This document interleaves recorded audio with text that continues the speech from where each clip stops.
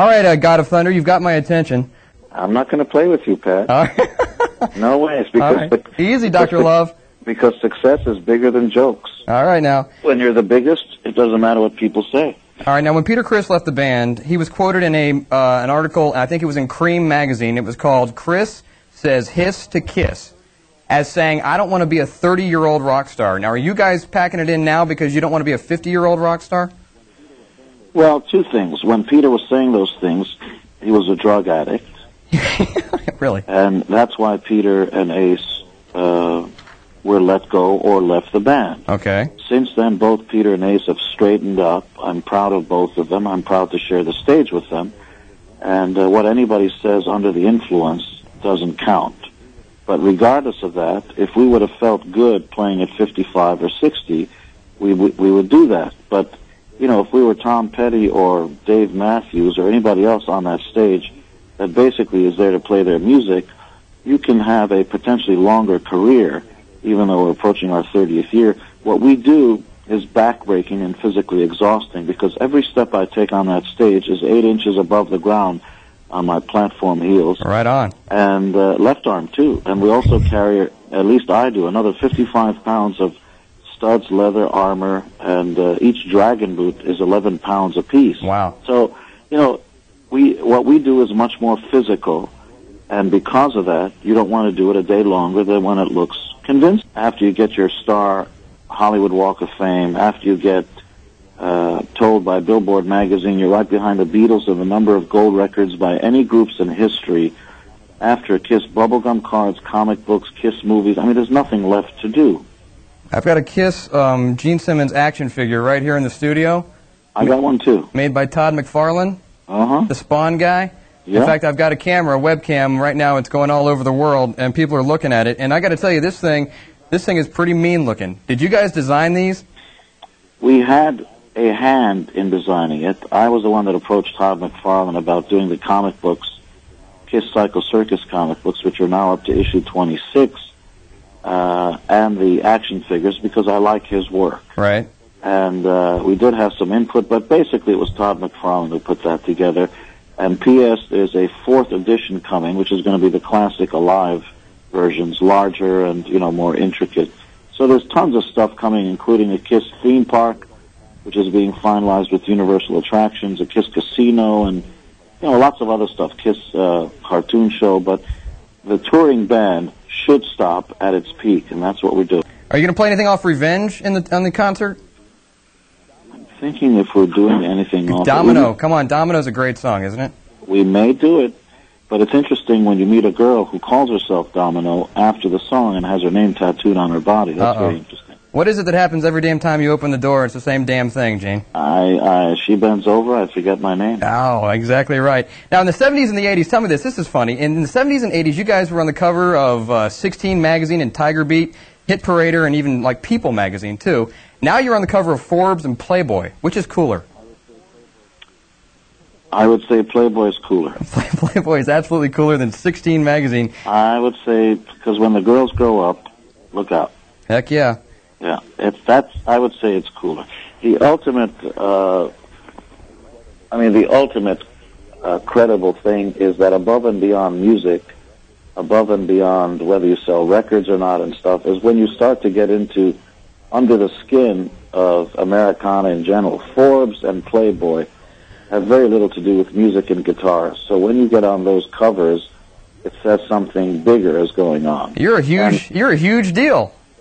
They're not bad, as a matter of fact. So at the shows, everybody's been showing up. At the yesterday's show, every wrestler came out. Randy Savage and, you know, all those guys, and the NSYNC guys showed up. Just every show is what's happening.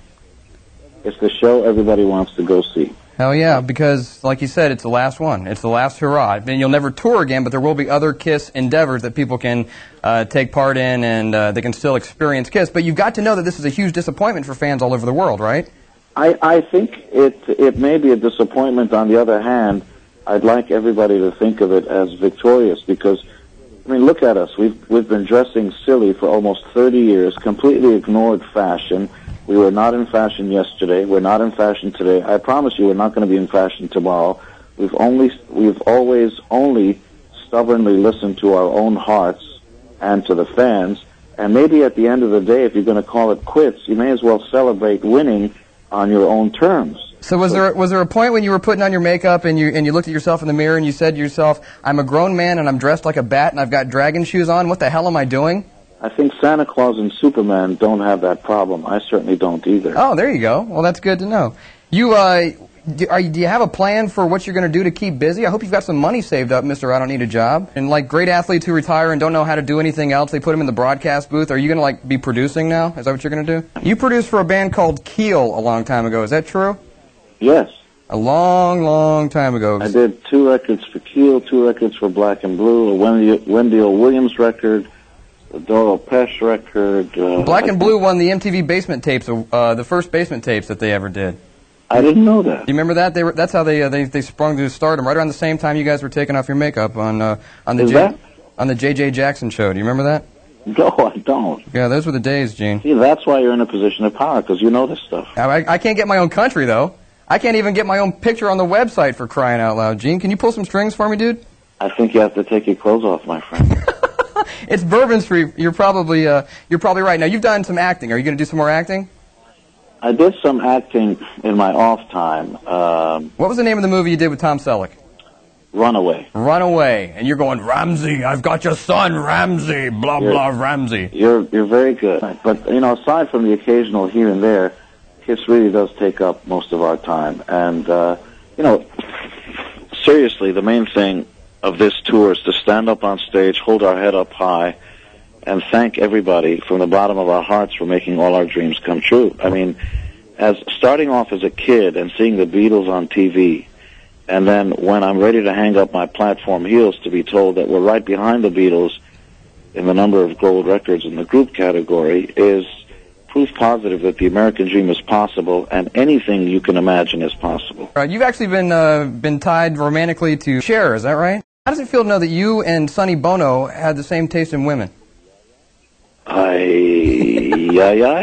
don't know what to say to that. It's a business. Right on. You've got a pretty healthy attitude. If you don't treat it like that, usually the guy's going to be left with a second butthole. So I'm just very clear about what it is that I want and what it is I will stand for. And the idea that somebody can have dominion over me is never going to fly. The only person who ever had the right to ask me where I was going, what I was doing, was the one who gave me birth, and my mom cut that stuff out 30 years ago. When is it your time? When do you get your turn to live your life? Well, the problem with all marriages and relationships is you have to check with somebody if it's okay to be alive. Right. And I will never do that.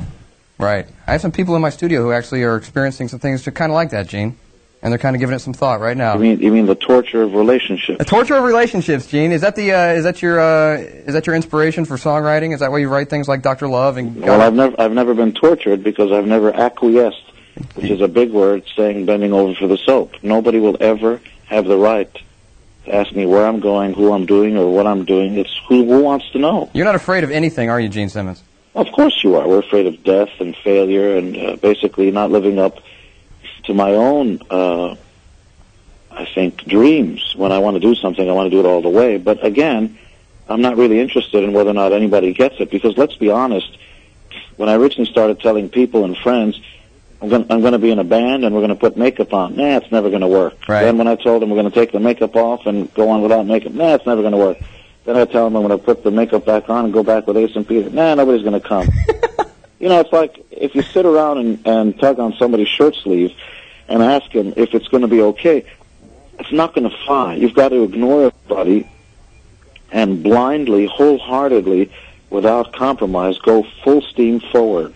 Mm-hmm. Because if you're gonna win, you'll win gloriously. If you lose, that's okay. You can get up and try it again. I think everyone should go out tonight or tomorrow or whenever they get a chance and rent a movie called Wanted Dead or Alive, just to see what happens to Gene Simmons' head at the end of that movie. That's incredible. I had a lot of fun watching that. And yeah, they gave me head. They gave? Is that what they call that? I'm back in L.A., yeah. All right. But let me ask you one question before you go. And this is a question a lot of people, they bounce around, Kiss fans. Who had the best solo album? It really is up to people. If I had to take a guess, I think probably Ace. Okay, that's fair enough. But by that point, he was long gone, sort of in the self-destructive mood, and it wasn't for another 15 years afterwards until he came out of it. But while he was doing his record, there's no question that he put his heart and soul into it. That's cool. I got to wrap things up here.